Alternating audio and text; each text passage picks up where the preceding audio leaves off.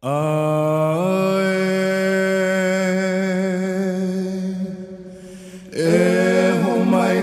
mai luna mai ina mea hona noe au ona mele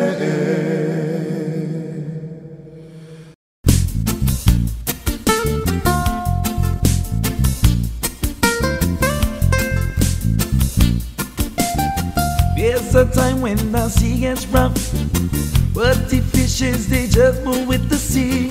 What are you doing, Mr. Man?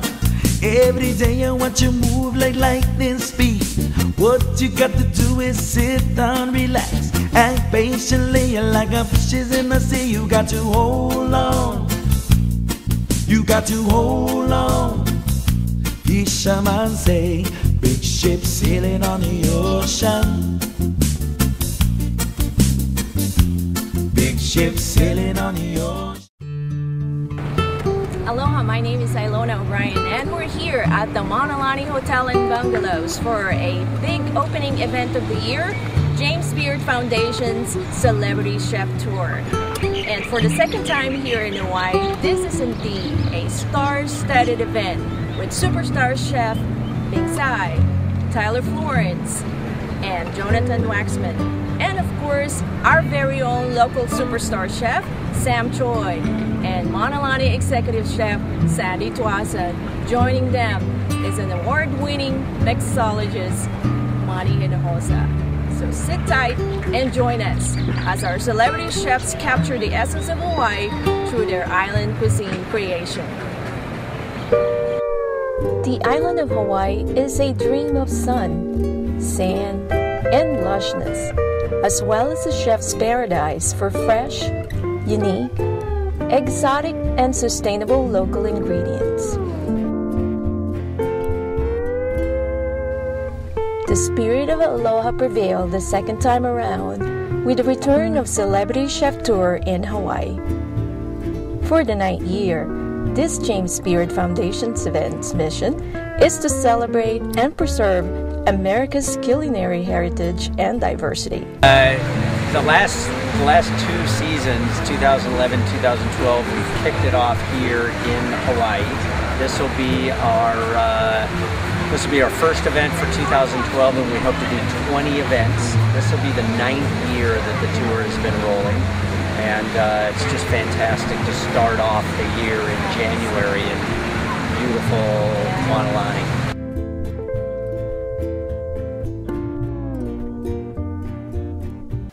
I had the privilege to join the celebrity chefs in their quest to experience the beauty and bounty of the Big Island.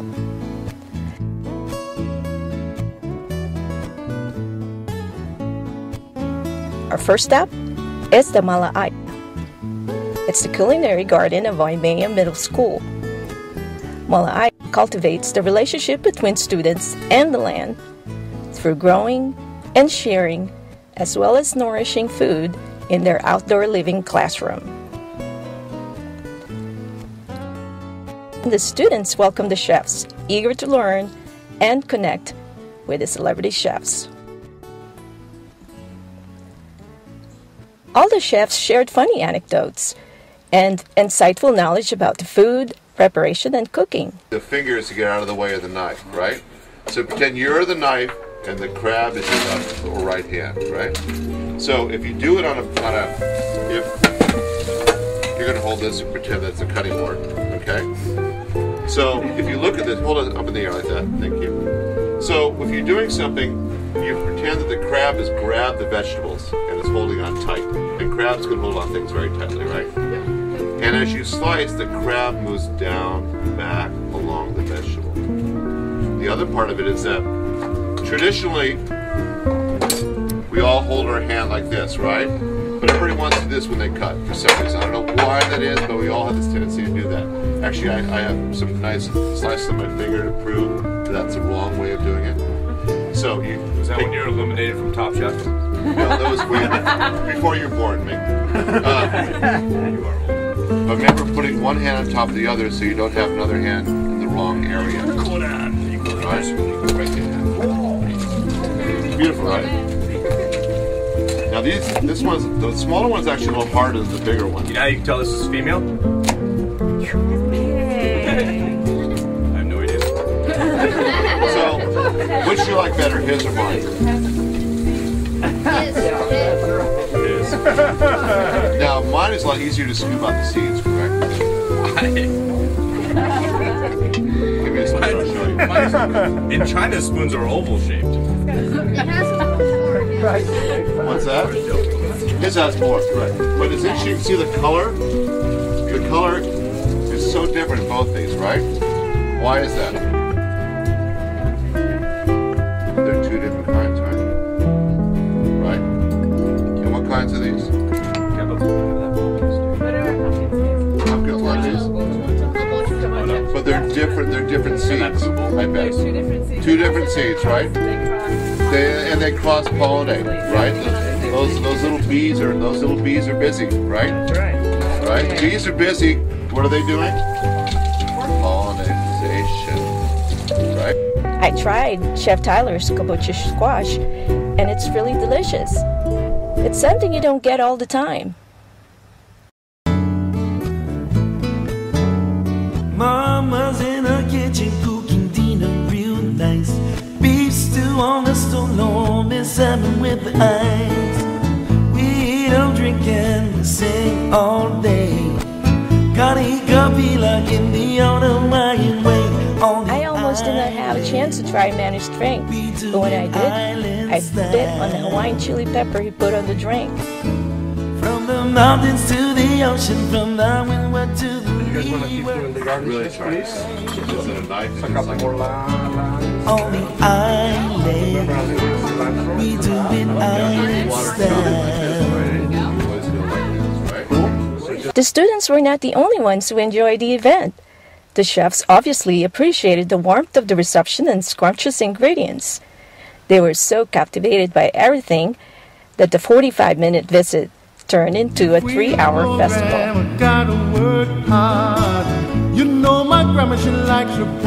Next up was the Hirabara Farms. Set on the slopes toward Mauna Kea, just outside the big island town of Waimea, with its striped rows of colorful bed of lettuce, Hirabara Farms is undeniably one of the most beautiful farms in the U.S. So when we bought our parcel here, it's 3 acres, we knew that we had to make every square inch of it perform. Every square inch. So we do a different kind of farming here. Small space farming, high yield farming. This fennel is one of the most admired ingredients by the celebrity chefs. We also had a chance to sample some of the luscious baby greens and some colorful lettuce from Hirabara Farm. Chef Ogawa's Hawaiian Caesar salad was a big hit.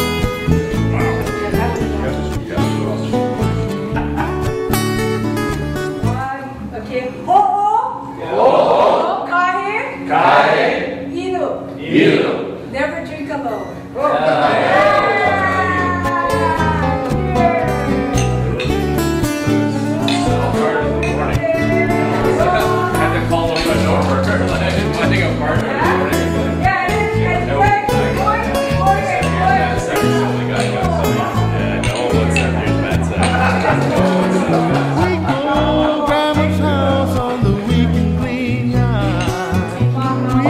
Before leaving, the celebrity chefs made sure that they signed their autographs in the Wall of Fame, where many of the famous chefs have left tributes to Kurt and Pam Hirabara as one of the most hospitable farmers in Hawaii. We then headed to Lloyd's Case's Hog Farm. Many local chefs go to Lloyd for pigs and wild boar. The wild boar were trapped, crossbreed, and turned back loose in the macadamia nut orchards to fatten themselves. 4 months it gains 250 pounds. Wow. Sometimes more though. All depends, yeah. Because they're eating straight fat, basically. Yeah. Back nuts.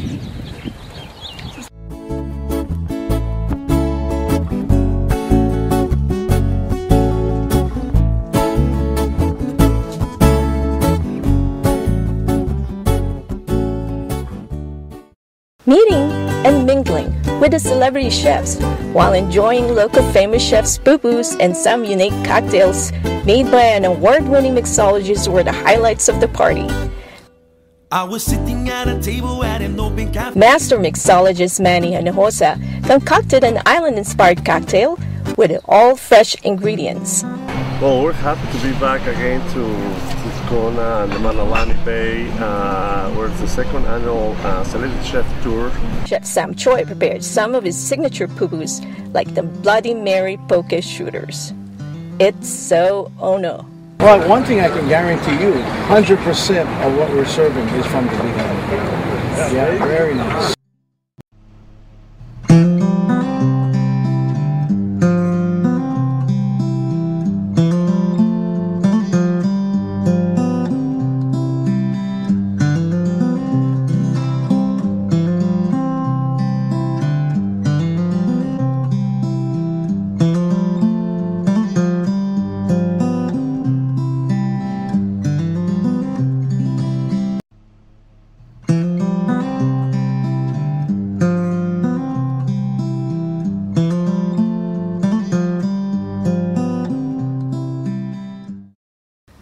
The evening also featured some of the Hawaii's best bartenders creating specialty cocktails with local spirits and favorite ingredients. The decadence continue as the celebrity chefs prepare the much-awaited first-class 6-course meal made with passion and masterful craftsmanship and use of the island's freshest ingredients. Each course highlighted the talent of each chef and served with a wine pairing. The lineup is we have a fresh local salad, we've got local fish, we've got local pigs, and then we've got beef. And so with local vegetables, and Manny's doing his ingredients again in some cocktails, and so we've got Ming Tsai up first, well Jonathan and Tyler up first, and then Ming Tsai, and then Jonathan, Sandy, Ming, and Tyler all on both courses of the year. The show is beginning. This is the fun part, yes?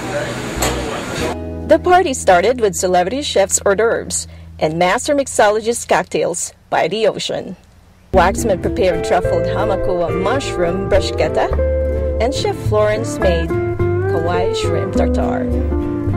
As for Chef Ming Tsai, he made ahi tuna poke with passion fruit vinaigrette.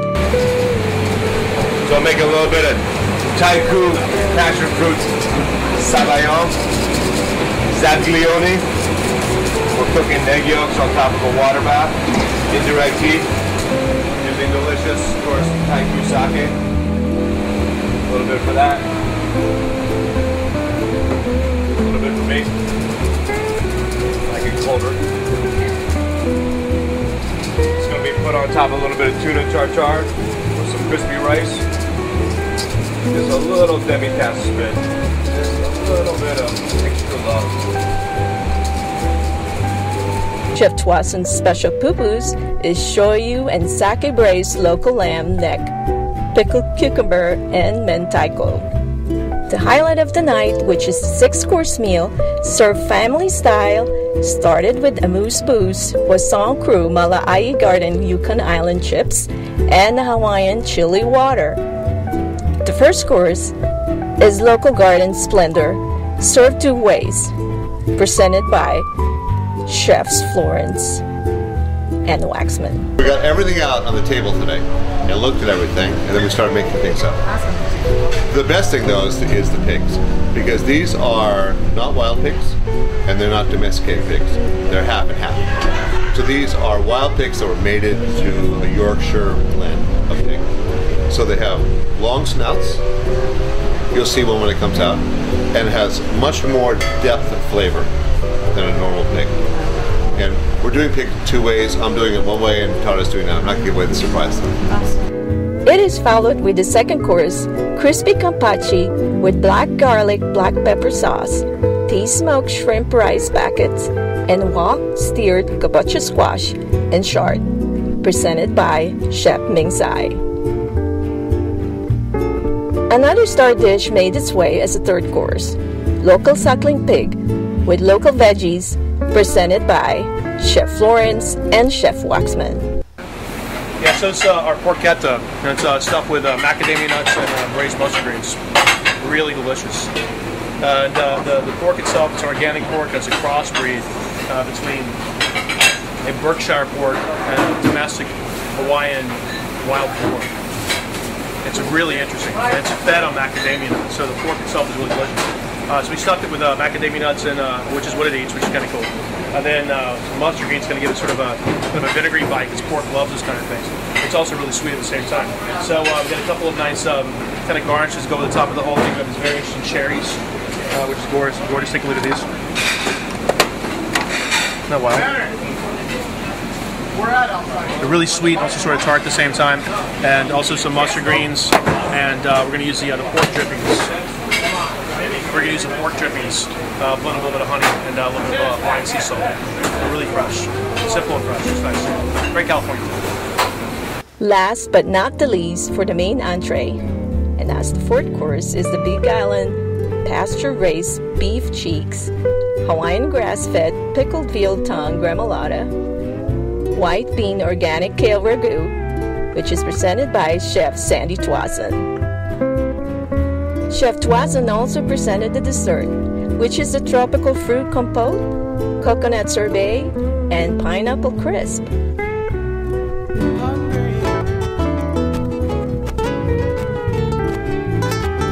Manny Hinojosa presented an array of specialty dessert cocktails like Corso Reposado hot chocolate with tequila coconut, roasted macadamia nuts, Mexican chocolate, coffee liqueur, roasted basil chilies, and cinnamon. Thanks to the chefs for all their hard work, Manny, Bruzu, everybody, Monolani, Drew will be back. Drew. And please give a warm round of applause for Jonathan Waxman, one of my dearest friends and an amazing cook, for hosting the event with us tonight. Please give a warm round of applause. Anyway, a little hats off to Sam Choi. Sam Choi. Yeah, Sam.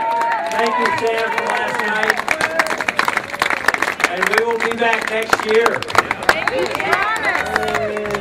Thank you, everybody. Yes, from the bottom of my heart, my wife and I have a ball here, right? Thank you so much. I love the bright eyes, the big